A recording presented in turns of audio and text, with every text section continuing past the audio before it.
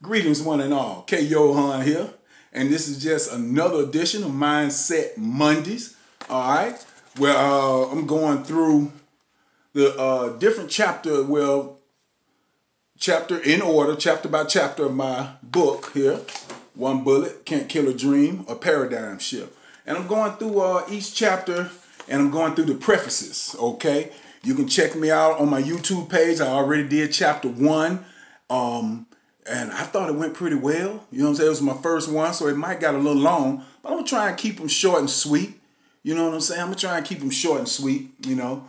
But that chapter 1 was the choice. And hopefully if you got the book, you'll see why I named it the choice. And also you can go back over the last Johan Mindset Monday, and I went into it a little bit more in depth. But anyway, chapter 2. I titled this chapter Zombie-ISM. Zombie-ISM. Interesting name for a chapter, huh? Like, where you get that from, whatever. But you have to read the book and see. But what I do, I go over the prefaces. Because before each chapter, I have a quote, either from myself, due to my extensive time on this sphere, on this earth, in this dimension, and I've learned a little something. Pretty much I'm paraphrasing with other great men, but it's good to you really understand. Of course you read what other people say, but when you take it in and put it in your own words, it really just hits home with a lot of stuff.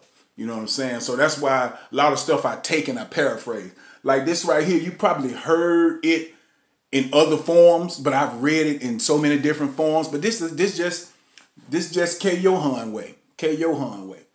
You must change your way of thinking if you want your situation to change. Very simple, to the point. You know what I'm saying?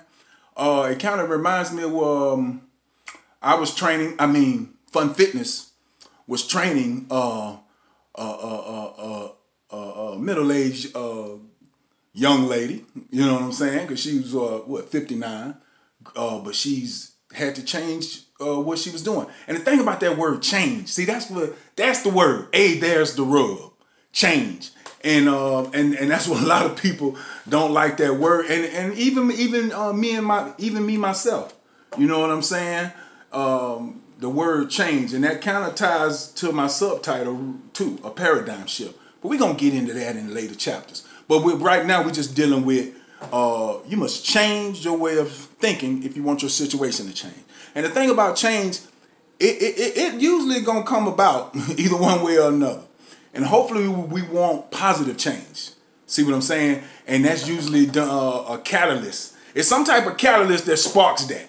You know, because we set in our ways, and as we age, we see the world in a certain paradigm. You know, how we see the world is our paradigm. So it's kind of hard as we get older, it's hard to change that paradigm. So usually we need a catalyst to do that. So that's what's up. And like I said, that sparked from we always get a lot of things about thinking. There's a lot of things out there about thinking. One of my favorites is, come from one of my favorite books. As you know, one of my favorite books was quoted by a wise man: "As a man thinketh, so is he." You know what I'm saying? So we know what book that is. And that has been taken, and people have written their own books where they've transformed that into their own words and written whole books about just that one phrase. But yeah, it's real deep, and we're going to get into that in following chapters. But yeah, zombie-ism. Interesting, huh? Without spoiling the chapter, I mean, it's pretty much, what's a zombie? He's just he's a mindless, undead, I guess we could say, that's just running around. His main is survival, and he trying to search for brain. He just want to eat brain. That's it. That's his only purpose. He dead now, so it's undead. But it's just walking around aimlessly, just looking for brain. That's the only thing he's looking for, brain. So what's your brain? What are you just aimlessly, what are we waking up every day just trying to get? I know what mine was. It's in the chapter. I know what a lot of people's is. It's in the chapter. And when we get so mindlessly chasing it, you know what I'm saying, that we kind of let everything else go because we chasing that brain. Cha-ching. You know what I'm saying? So, yeah. So that's what's up. So, and back to this, what Fun Fitness was telling me about his client. Her catalyst was, and as a lot of people's is, her health has started fading. And then it was her siblings around her. And her siblings are, I think, a lot, not that much older than her.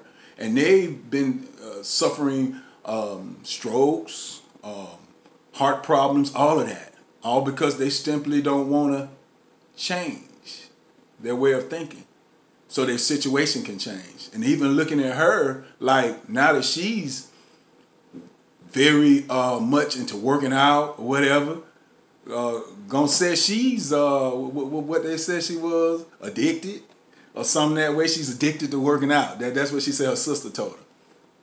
Interesting.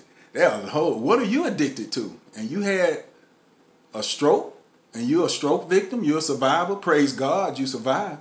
But what are you addicted to? Have you changed? Was that a catalyst for you, or are you still doing the same thing? Interesting. But that's what we want. We want we hate. It has to be a catalyst for change, because as I say, as we get older, But yeah, you must change your way of thinking if you want your situation to change. One bullet can't kill a dream, a paradigm shift. Mindset Monday. This is JOHAN. Look like I hear somebody struggling under 315. I don't know. I might have to call my boy and see if he can go save him. I'll be see y'all next week. All right? Bye-bye.